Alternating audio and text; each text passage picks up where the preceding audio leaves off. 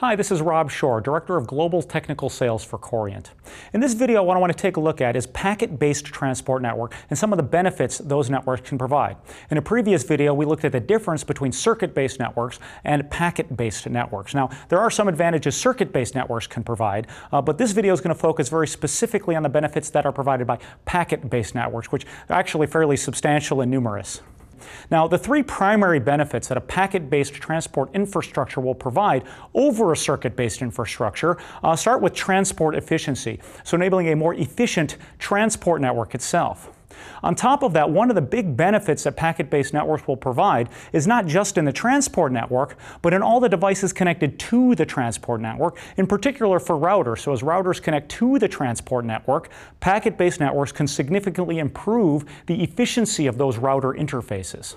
And finally, there's a variety of different things that packet networks can provide when offering business services and providing differentiation on those service offerings. So let's get into it. The first thing I want to look at is what are some of the limitations for circuit-based networks that struggle with providing some of those benefits I mentioned on the previous graphic. So the real primary issue with circuit-based networks is this. This is what I call per-port service-based mapping. What I mean by that is when you go into a circuit-based transport node, the only thing a circuit-based transport device can do is take all the traffic that comes in on a single port, and it has to take all of that traffic, every ounce of it, and put it into a single container.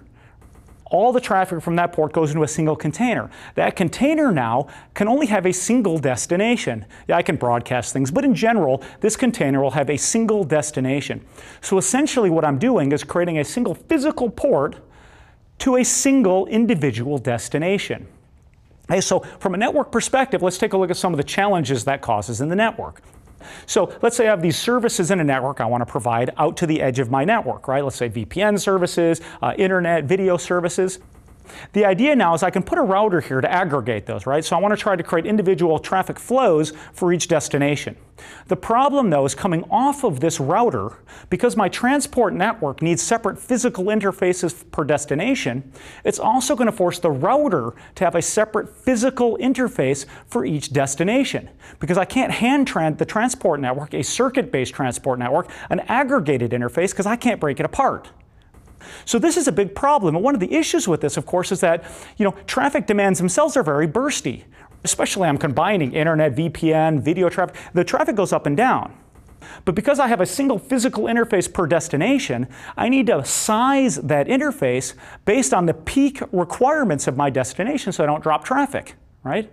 So beyond that, it's not just the peak of the requirement of the destination, it's actually the peak rounded up. So what do I mean, rounded up? What I mean is that if this destination over here requires 6 gig, right, the peak utilization, peak requirements is 6 gig, well, what kind of interface am I going to buy? I'm going to buy a 10 gig interface. So I've taken the peak requirements and I've rounded it up to the nearest physical interface of 10 gig. And so essentially what I'm doing now is I'm building a network that's the sum of the peak requirements of every destination rounded up to the nearest physical interface. So again, you can think, even one interface here, if I need 6 gig and I'm buying a 10 gig interface, already I'm at 60% utilization. 40% of my capacity of that port goes unutilized. And really, when you look at it, what you end up with is networks that are based on circuit-based transport solutions that have an average utilization of less than 50%. In some cases, significantly less than 50%. And again, the key issue here is it's based on a transport network that's going to require a separate physical interface for each destination that I need to transmit traffic between. And this is just in the core of the network. This problem is actually even worse as I get to the edge of the network. Because now that I've aggregated this traffic, right? I've got a single aggregated handoff from the router that's all on this purple wavelength going to this destination. Because that's on a single aggregated handoff, right? Let's say it's 10 gig worth of traffic going to this destination. Because this transport node, this circuit-based transport node at this destination, it can't break up that 10 gig. And if I have multiple edge devices, which I typically do, that I need to get that traffic between, I actually need to buy another router at that intermediate location there. And I'm going to hand this 10 gig interface off to that router, which is then going to break up the traffic into these different edge devices I need to get to. So I need an additional router there to break up that traffic. And now it gets even worse, because if I have an edge part of my network, let's say I have an access ring here that hits 3 different locations, Remember, the handoffs from this router, I need a separate physical interface for each one of these individual destinations. And if this is a circuit-based network, I have to break that circuit into these individual different little pipes. So now I'm creating a separate physical interface with separate pipes. And again, just like in the core of my network, each of these pipes and each of these interfaces needs to be based on the peak requirements of each destination rounded up. So again, now end to end in my network, I'm buying capacity on the transport network and router interfaces based on a sum of the peak requirements of every destination in my network. And on the edge of the network, because I have less locations I'm sharing the bandwidth between, this traffic is even more bursty than it is in the core, leading to utilization levels of well below 30%. Meaning 70% of the stuff I buy at the edge of my network, I'm not using. I'm basically wasting 70% of what I buy at the edge of my network. And this is the issue with circuit-based networks. And the whole idea, the whole issue here, all centers around this concept of requiring a separate physical interface for every end destination. So packet networks overcome this challenge, right? Packet networks overcome this challenge because I can look at the traffic inside this physical interface, and I can do per flow-based mapping. So now as traffic comes in, I can look at the labels on the overhead. And again, I use the word label. What I mean, right, it could be a VLAN, MPLS TP, MAC address, right? A variety of different types of labels, just using the generic term label. But the idea is I can look at the labels of the incoming frames on this physical interface, and I can steer that traffic to a variety of different destinations, all from a single physical aggregated interface. If I look at this from the same overall network architecture, delivering the same services, right, internet, video, business services, now when that traffic comes into my router, the router can take all of these different services together for all of the different destinations and aggregate them all into a single physical interface and hand to the transport network. Then the transport network can take that single physical interface and break it up to the different destinations as necessary. So this will have a huge impact on the efficiency of my network and the number of router ports that I need, right? So even if I don't oversubscribe it, right? So if I still base the network based on a peak requirements of each destination, just by what I call right-sizing these pipes. So in other words, if I have 3 destinations here that each need 6 gig, if I had a circuit-based network, because I need separate physical interfaces, I would buy 3 10-gig interfaces for my 3 destinations. With a packet-based network, because I can aggregate those into a single interface, I can still base it off the peak requirements, so no oversubscription, no real packet management on the transport network. But because I can provide this aggregated handoff, I can do that on 2 10-gig interfaces, right? It's still a total of 18 gig, but I can do it on 2 10-gig interfaces. So even with no oversubscription whatsoever, right away you've just saved 30% of your router ports. I can buy 30% fewer router ports just by right-sizing my traffic. So just that by itself can significantly improve the efficiency and the utilization of your network. Now, if I want to get into oversubscription, right, where I maybe have 10 gig coming in and I might have 30 gig worth of bandwidth I need to provide, and I'm going to oversubscribe and packet manage it, with that you can get utilizations all the way up to about 85% pretty reliably. Of course, there are additional things that need to be managed in the network. On the transport network, you have to add prioritization and queuing and things like that. Now, these are relatively easy to implement, but it is one extra step. But that'll get you even more efficiency in the network. And again, where am I really saving the money on this? It's not so much in the transport network. It's really most of the benefit is being achieved on the router by being able to buy fewer router interfaces. And this is the whole idea, is that the transport network, a packet-based transport network, can provide more efficiency in transport, yes, but also in the devices connected to the transport network.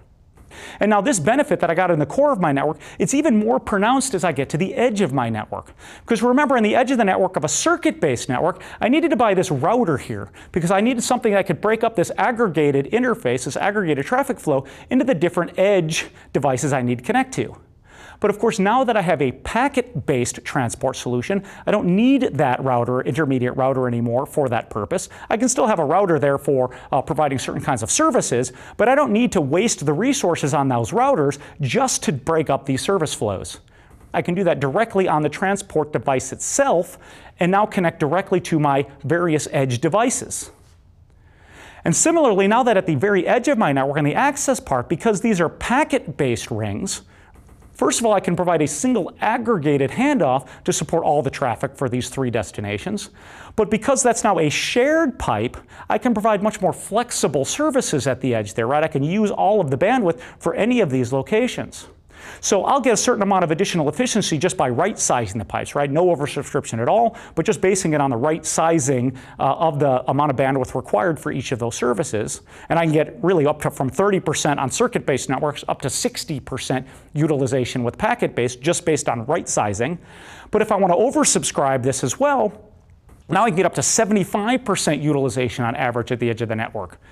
So again, the idea is I can have a single 10 gig ring here, but I can sell actually 10 gig of services to each one of these customers with the expectation that they're not all going to use it at once. Or I can sell them, let's say each 3 gig of dedicated bandwidth and then additional 7 gig worth of burst bandwidth. All right, so again, I can sell better, more effective services for my end customer, and I can generate more revenue using the same physical interfaces in my network, so no extra cost in the network to provide that.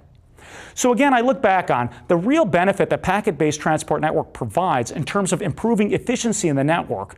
It's less on the transport side and more on the devices connected to the transport network by enabling more efficient handoffs, so I need fewer interfaces, fewer handoffs from other devices, or being able to offer more services with the same resources that I have. And this is where a lot of network operators end up getting into problems, because when they do their studies of what transport network they're going to choose, are we going to go circuit or am I going to go packet, a lot of times they constrain that study to just the transport network itself. And they don't consider all of the benefits that a packet-based transport solution will have on the devices connected to the transport network. So again, one of the things I want to highlight here and maybe expand when one does network studies is to make sure you're including not just the cost of the transport equipment itself, but also include the cost of the devices connected to the transport network. And I think in most cases you'll find a significant savings when building packet-based transport networks. Now, this is just on the efficiency side of things. There's another significant benefit that packet-based transport networks can provide, and this is in being able to manage traffic flows a variety of different ways. So looking at the core of the network, one of the things I can do is I can prioritize this traffic based on flow. So each one of these different services coming into my network, the VPN, the internet video, they're all going to be marked differently. And when those hit the transport network, I can prioritize them differently. So if I want to oversubscribe in this part of my network, my transport network can prioritize video over internet or VPNs over both, so I can ensure I get reliable services even with oversubscribed interfaces. So the idea is I can get even additional efficiency by oversubscribing and then use traffic management to ensure I get the consistent service, consistent performance for the services I need. This is a big thing that circuit networks can't do, because circuit networks, they can't differentiate services on an individual port. All the traffic on that one physical port is all handled the same way. So if I want different levels of service, I need to create different pipes, different physical interfaces on my circuit-based transport network. With a packet network, I can do that same thing, but all from a single physical interface. Now, on the core of the network, there's some advantages, although I do have routers there that can also do some of this prioritization. So where I think it makes even more benefit, or where packet networks provide even more benefit, is at the edge of the network where I'm providing business services. Now what I can do is I can provide differentiated services to my end customers, all from the same single physical interface. So first off, I can use that prioritization concept, the ability to prioritize different traffic flows on the same physical interface.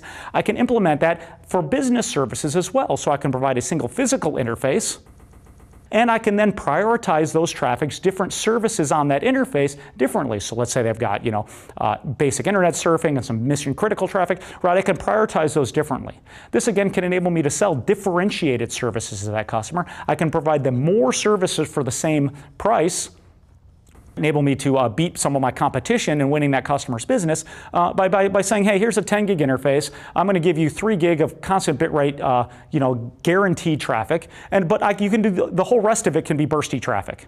So again, the idea is I can sell differentiated services, more services with the same physical interface. And that's just the prioritization of the services.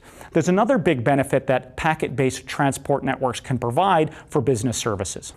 Not only can I prioritize that, but because I'm looking at this traffic on a label-by-label basis, I can actually steer that traffic in different directions from the same physical interface.